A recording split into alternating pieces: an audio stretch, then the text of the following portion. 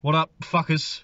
As per tradition on the worst show of the internet, I'm doing some shitty fucking content today. Like every fucking talentless hack on YouTube who claims to review food, I'm sitting in a fucking car and I've bought some food and I'm gonna stuff my fucking face with said food.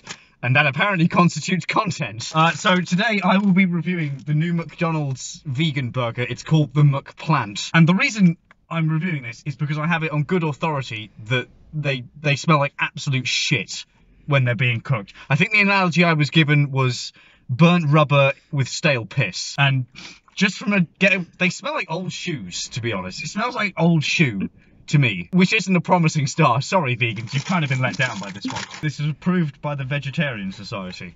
It's not great for a vegan, isn't it? Anyway. Yeah, that smells really funky. That smells proper fucking... I don't know how these vegan alternatives to meat are made. Like, I don't know what process they go through, how they're made, but there's some serious fucking chemicals been sprayed on this, man. I've seen fucking fertilizer with less of a chemical smell. This is... I'm not sure I want to do this. Would you stop laughing at me? Would you try and be a professional fucking camera woman for once in your life? Look at you fucking shaking the camera as you giggle away. Fucking awful. Last time I hire you for this shit.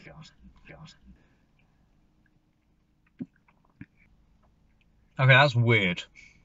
That's really fucking weird, if I'm honest. Like, it's not necessarily bad. There's just something off about it. It tastes vaguely like a McDonald's burger, but it's not quite a McDonald's burger. It's sort of, it's like when you get rip-off Coke. You know, you buy rip-off, not cocaine, Coca-Cola. It's like when you buy rip-off Coca-Cola and you can sort of, there's a slight taste difference. It's the same with this. It's not quite as good. There's a fucking disgusting aftertaste on that. It's not so bad when you're chewing it, but once you swallow it, it's like old shoe in your mouth, basically. Basically, find a pair of old boots at home, stick them in your fucking gob. It's probably what the aftertaste of this is like. Do you want to try some? Nah. You sure? Yeah. Good choice. Yeah, the cheeses. I'll tell you what, we'll try and taste. Fucking hell. I've just tried to take some cheese out. It's just fallen to pieces. Okay, that just tastes like plastic. You know, you get really shitty cheese and it just tastes like plastic. That's what this tastes like. Yeah, this has been underwhelming, to be honest. If I had to give this a score out of 10, I would probably give that a 3 or a 4. Maybe 3.5, we'll say, somewhere around there. Wicked.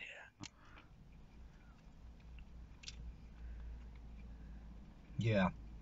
It's rubbery, is what it is. It's fucking rubbery. And it really does smell fucking weird. It's got a really, really unsettling... It doesn't smell like food. I don't even know why I fucking did this, to be honest. This is probably shit. We've got, like, what, 3 minutes of footage? Fuck this shit. There's a dog! What's your name? He doesn't like me, I've scared him off. Story of my life. Yeah, just, to be honest, just fucking, yeah. There you go, mate. It's all yours.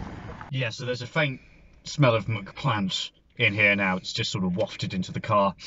It's not good. It does genuinely, it is stale piss.